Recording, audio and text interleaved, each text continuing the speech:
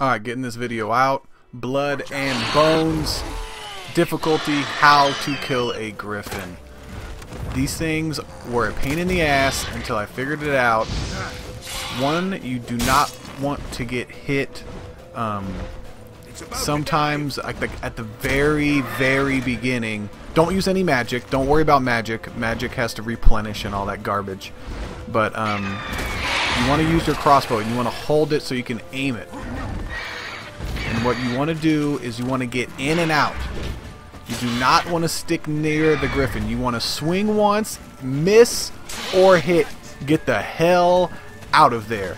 I died so many times trying to juke and actually telegraph what he was gonna do. The only thing you can telegraph what he's gonna do is that big attack right there. When he rears up, I usually try to dodge left if I can because he swings with his left wing. He has 4 attacks. He has this beak attack on the ground. He has this side swing. Well, this is one of his attacks, but on the ground I think he has 3. He has a beak attack, he has a lunging forward attack, and then he has a side get off me attack.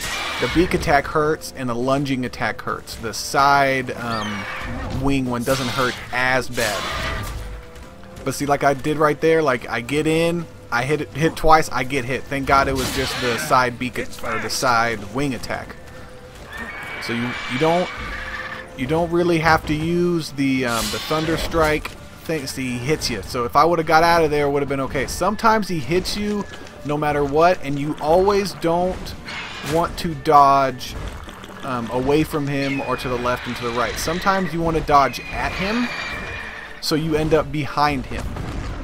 And then that's where he's the weakest, is at his back. And if you can, see, I dodged to the right. I shouldn't have done that. But, and your teammate, your helper, I forget his name right now, you want the Griffin to attack him sometimes, because then you can sneak up behind the Griffin and hit him. So you want to hit him and get out.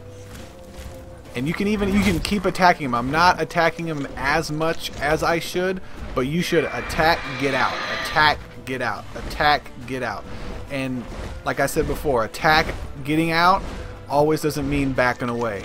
You can later in the video you'll see where I attack towards him, or where I dodge towards him, and you can use a quick strike or a strong strike. I like to use strong strikes because it covers more ground forward. I mean, and sometimes you're just gonna get unlucky, and right as you hit him, he's gonna be in an attack motion to get you, and really there's almost nothing you can do about that.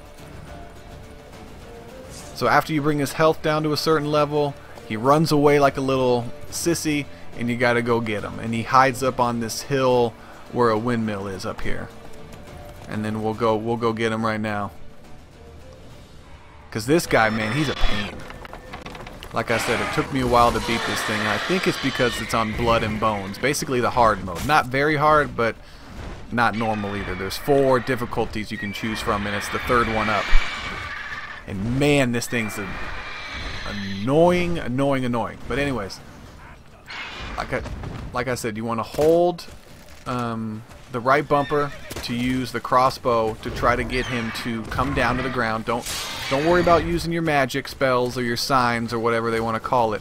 And see, sometimes like that, it doesn't register that you hit. It won't make the sound effect.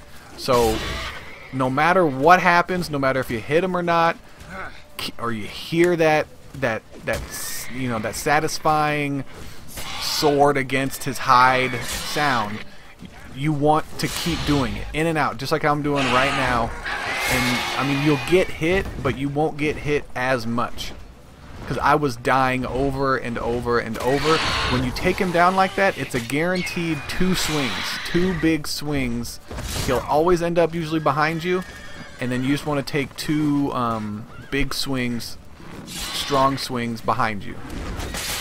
Y on the Xbox One and triangle on the PS4, and you will take this guy out because he deserves it, because he is annoying.